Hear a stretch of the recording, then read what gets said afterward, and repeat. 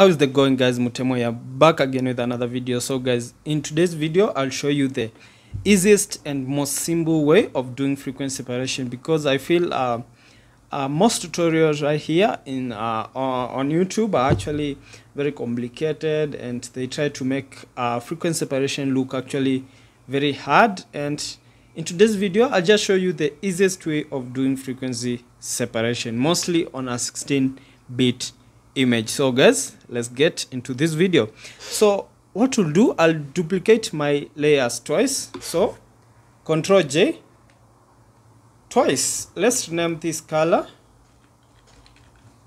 Let's rename this texture. Okay, so what I'll do, I'll disable the texture layer, then go to color, go to filter, blur, Gaussian blur, and let's give this a value of just zoom out. I guess this is the most textured area in our image, so let's give it a value of, let's say, 5, and then that's okay. And then go to image, go to texture, image, apply image. And then what I'll do, just select on the color layer, change the blending mode to add, and select invert, scale to offset of 0, and say okay. Change the blending mode to linear light, then create a black and white layer on top of this. Okay, I get that's okay. I'll just let me reset my workspace to photography. Okay, now I can see the navigator up here. It helps me to zoom sometimes. Just remove, push. Yeah, guess that's okay. Okay, now we removed a few layers right here.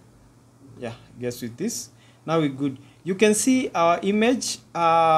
When you combine these two, when you combine the color and the texture, you get back our image. When you disable the color, you get so much texture on your image, but when you enable the color, you get a settled image. That is, these two layers right here, the texture and the color, make our background image. Because if we can put all this in a group and disable it, we still remain in the original image. There's nothing much that has happened in our image.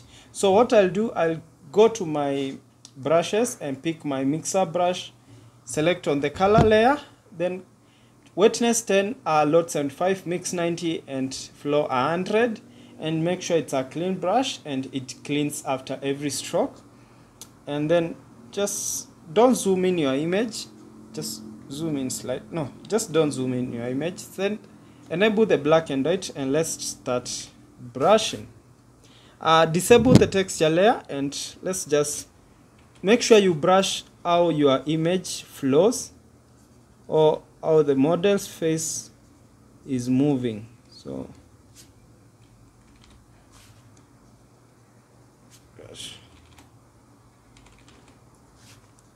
you can see how I'm brushing. I'm just trying to make this as easy as possible, because I've seen so many complicated tutorials on YouTube, and sometimes I also make so long tutorials, and I just feel it's easy to do frequency separation, just that we try to just perfect our images, but frequency separation is actually not so hard. Let's disable the black and white and see if, guys, you can see how it looks, because we have actually blurred. Let me zoom in, because I want to identify some parts where I feel I need to make them look amazing. And guys, remember, I didn't even remove blemishes on this particular image.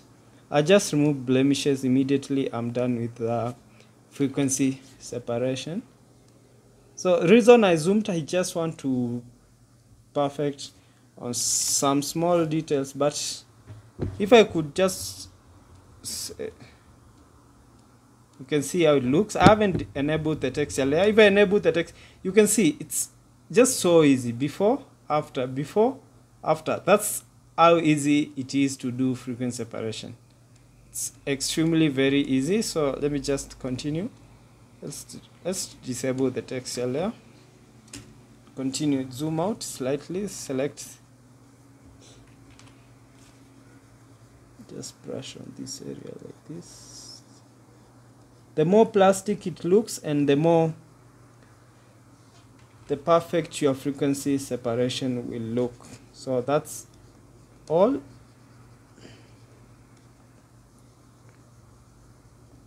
Like that.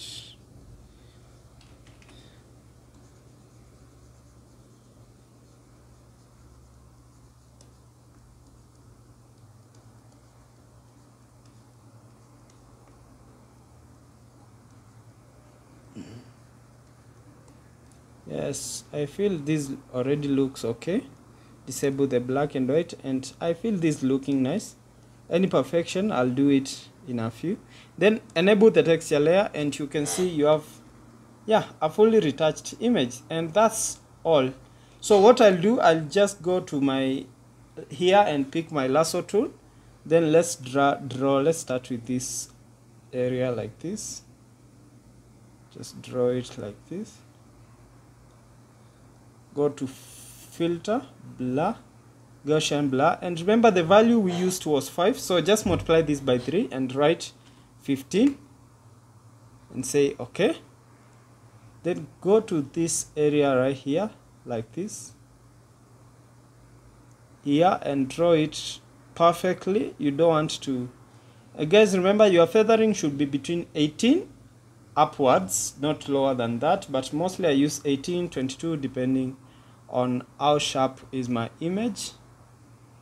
And the perfecting is mostly done on the face, not on every single part of the body, because mostly when you shoot you just end up mostly getting more details on the face compared to the other parts of your model's body. On the nose, I won't really apply so much blur, just want to leave it as natural as possible.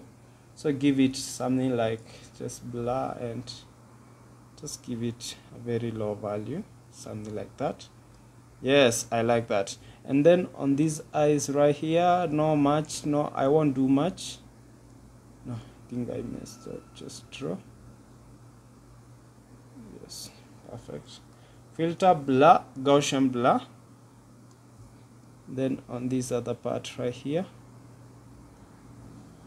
filter, blur, Gaussian blur.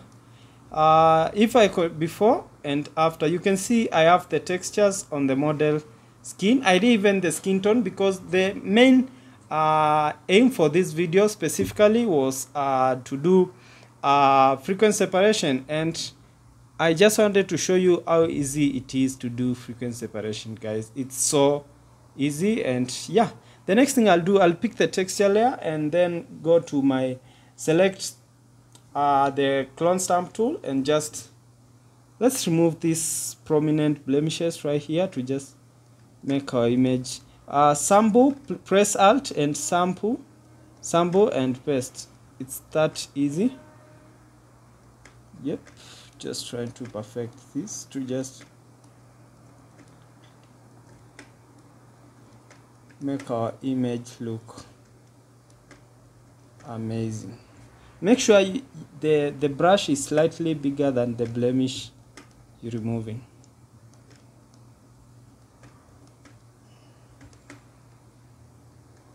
Just this is how easy it is to do frequency separation and remain with the right texture on your model's face.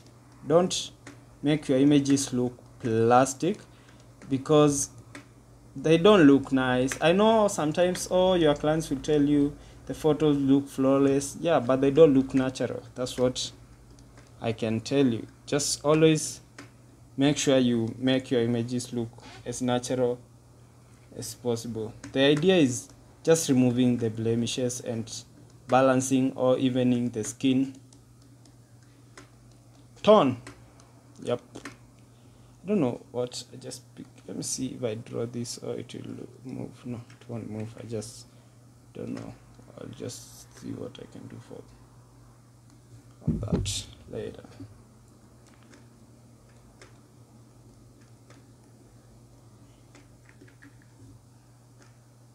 I guess that's all. Nothing much on this specifically. I'm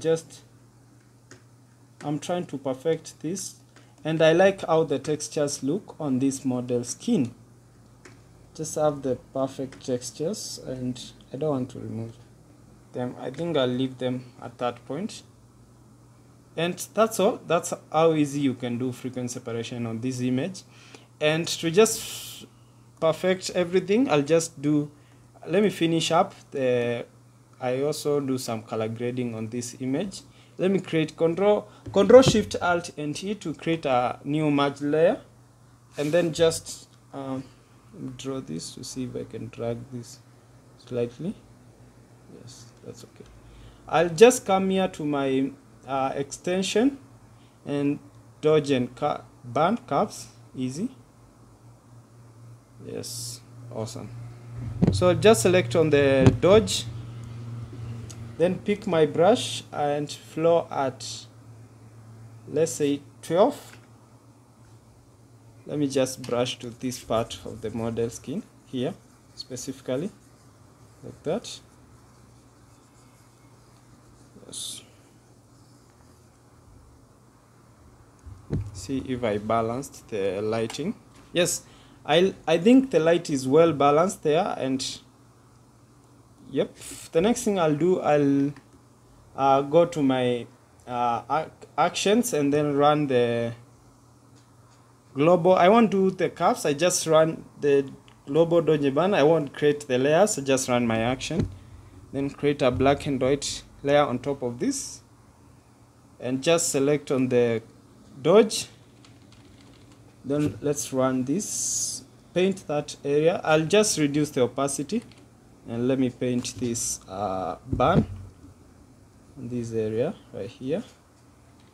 Then on the dodge, just paint these specific areas like this area like that, this area like this. Just delete the black and white and see how much you have done there, and just reduce the opacity of this to make it as low as possible. Guess that's okay. Okay. So what I'll do, I'll just create a new stamp layer there. I just go to my color lookup.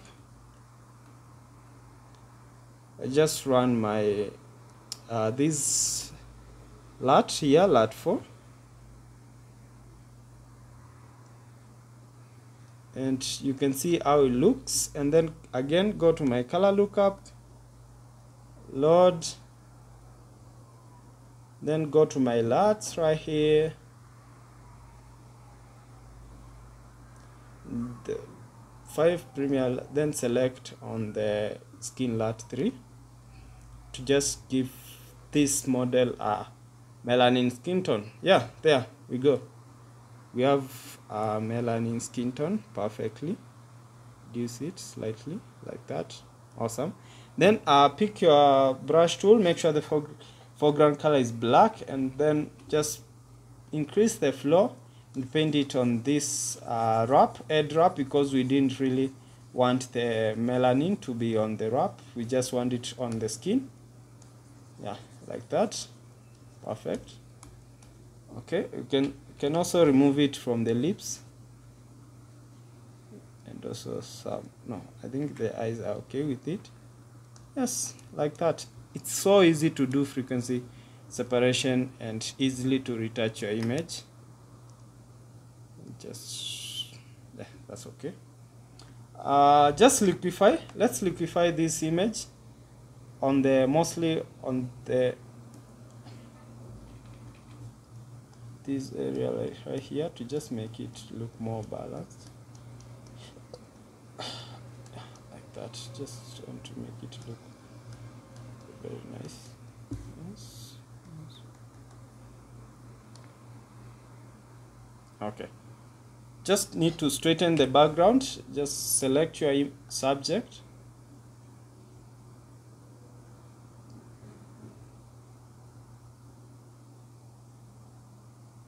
Yep.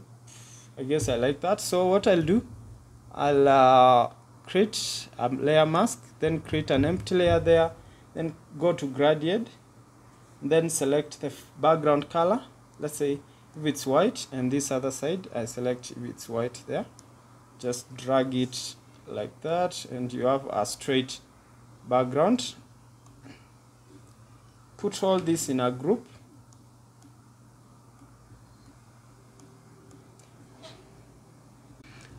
Yeah, so like that, and guys, we have a nice balanced melanin image, and it's very easy to do frequency separation. It's really so easy. That's what I wanted to show you guys, and see you in the next video. Peace out. I haven't whitened the eyes. Let me just whiten the eyes just for this image one last time. Eye and teeth whitening. Just run and just paint it on some parts. Yeah, I like that. And that's all. That's how easy it is to just retouch your image fast in Photoshop. See you in the next video.